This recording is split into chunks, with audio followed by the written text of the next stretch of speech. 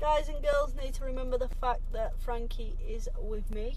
She keeps getting a lot of message requests and friends requests. She's not going to accept, especially tramps like yous. And if you want to keep your kneecaps, I suggest you stop sending her them. She's with the #1 psycho. Ambulance service, is the patient breathing?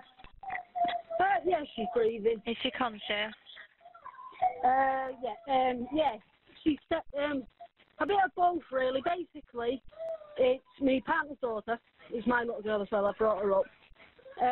We've got all 3 children here playing, and I was in the kitchen making a coffee, and they've been in the living room, and I heard a bang. So I came out, and the little lad stood there, and the little girl's on the floor, and she was crying, and then she stopped crying, and then she was sick, and now she's just a little bit floppy, to be honest with you. And what do you know what the bang was? No, I don't know I don't know if she's fallen off of the sofa, or I don't know. Just there's 3 of them playing with us. And right. he just said start, and when I walked in, she was laid on the floor. Shush, darling. So you heard a bang, the patient was on the floor? I've heard a bang, yeah. I came in, and the little lad was saying Star, which is the little girl. Yeah.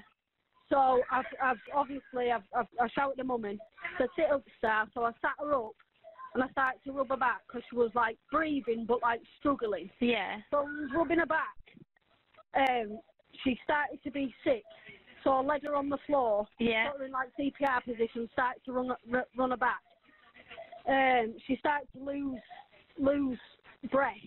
So I performed CPR on her. So you've done CPR? This is the Scarcity Studios YouTube channel. Please don't forget to like, comment, share and subscribe. And our sponsors at Alpha Claims and Hire Birmingham, the leading and best accident management company. Get a replacement car anywhere in 1 hour. I really appreciate you joining me today, and this story comes from West Yorkshire.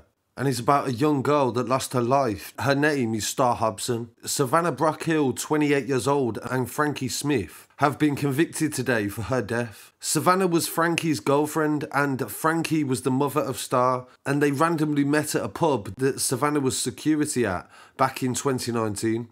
Smith had visited the pub with her boyfriend at the time and Star's father, Jordan Hobson, when she became smitten with Brockhill. In less than a year of them being together, Star would be dead.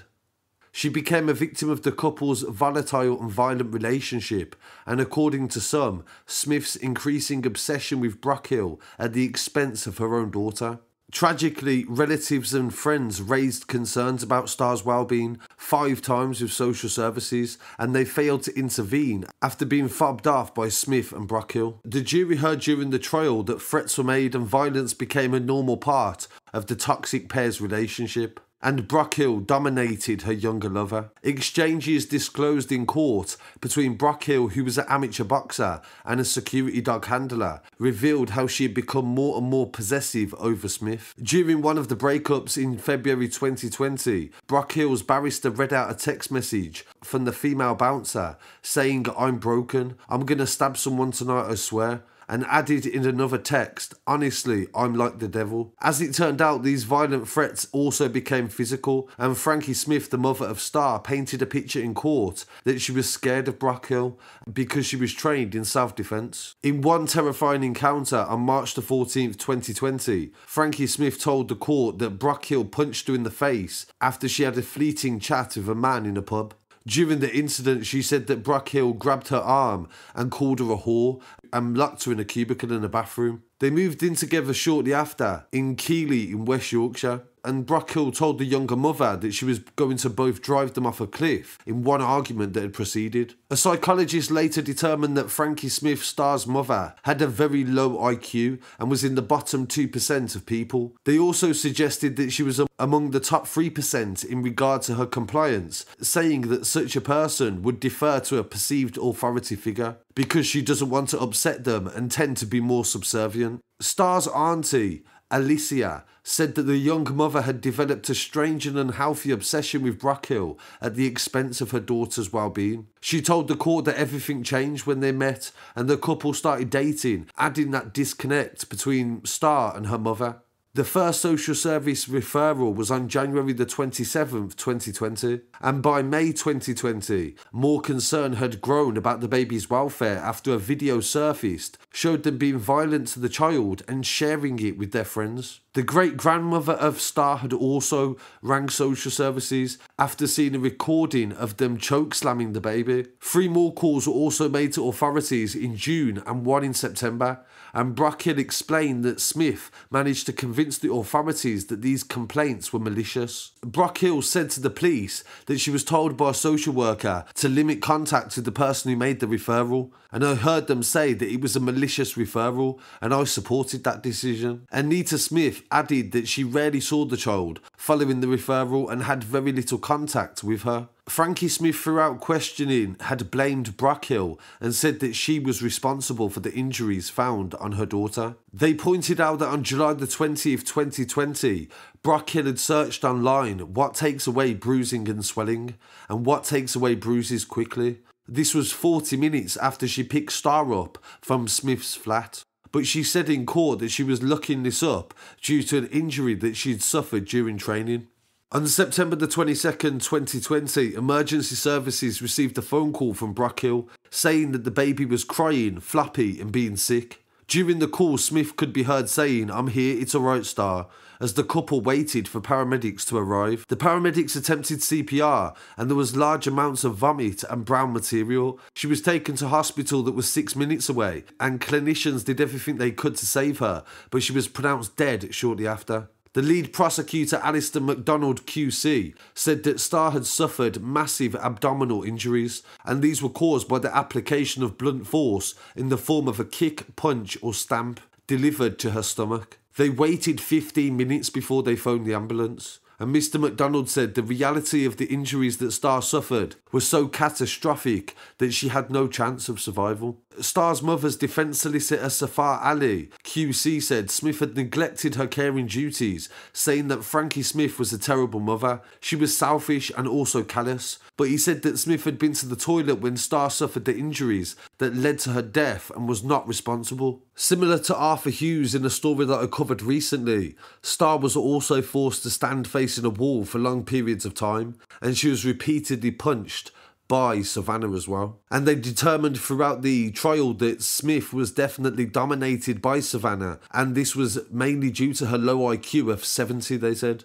Brockhill was aggressively possessive of her and threatened people on Snapchat that she would put them in a wheelchair and anyone that messaged her. The great-grandparents Anita Smith and David Fawcett warned the authorities, "You don't want another baby pee on your hands, do you?" But they were accused by social services of being troublemakers and making complaints because they didn't like gypsies or same-sex relationships. Star's great-grandparents were very shocked at this response. Jurors were showing footage where the prosecutors said Brockhill delivered 21 blows to Star while they was in a car over a 3-hour period, and while the toddler was sat in a car seat. The video came from a camera that was at a recycling plant in Doncaster, and Brockhill was working there as a security guard, and she was filmed 8 days before Star's death. It appeared to show that she'd been punching Star with what was described by the prosecution as considerable force. At one point, the youngster fell out of the vehicle, and Brockhill also grabbed Star by the throat and chokeslammed her. Another film that was also shown to the jury showed a bizarre and disturbing video where the baby fell out of her chair and hit her head on the floor. The mobile phone footage was slowed down and the pair added music to it and put a caption saying this was the moment she knew she messed up. Another clip, filmed by the defendants, showed Star so exhausted that she fell forward and slept in a bowl of food. Brockhill told the court that she came from an English gypsy family and left school when she was 10 years old and worked as a bouncer. She regularly exhibited violent behaviour, and in an unsettling speech on social media, she said, "Guys and girls, you need to remember the fact that Frankie is with me. She keeps getting lots of messages and requests, and she's not going to accept them, especially from tramps like you. If you want to keep your kneecaps, I suggest you stop sending them. She's with me, the #1 psycho." So even though I've covered several stories just this month of young children that have been failed by social services and everybody that is meant to protect them, it still doesn't get any easier. And this little girl had everything going for her in life, and there was a lot of people around her that could have given her the upbringing that she deserved. but sadly Savannah Brockhill was the monster that killed her in the end. So really appreciate you joining me for this, and I've also covered another story recently about baby Amina, and I currently have a petition online, and if anybody would sign that petition, I'd really appreciate it. It's to try to get a review on the parent's sentence, because in that case, nobody has been convicted for the murder of baby Amina, and I think that it's very important that these children get the justice that they deserve. So really appreciate you joining me today. Rest in peace to Star, and I really want to hear what people have to say. Don't forget you can follow me online as well at Instagram, Twitter, TikTok and Facebook at Scarcity Studios, and also the website at scarcitystudios.com. Peace. It will never bring Star back. They welcome the convictions and at least can take some comfort in those convictions today. Could I please make a plea on their behalf for some privacy and to leave them now in peace to try and rebuild the rest of their lives. This has been a particularly upsetting, distressing investigation for everybody involved. No child should ever suffer as Star suffered, and particularly not at the hands of those that are supposed to be caring for them and love them the most. Her Honour Justice Lambert has paid tribute to the jury because of the harrowing nature of the evidence that's had to be heard over the last 8 weeks.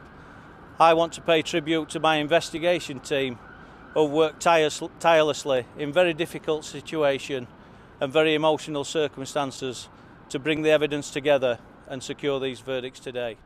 Thank you.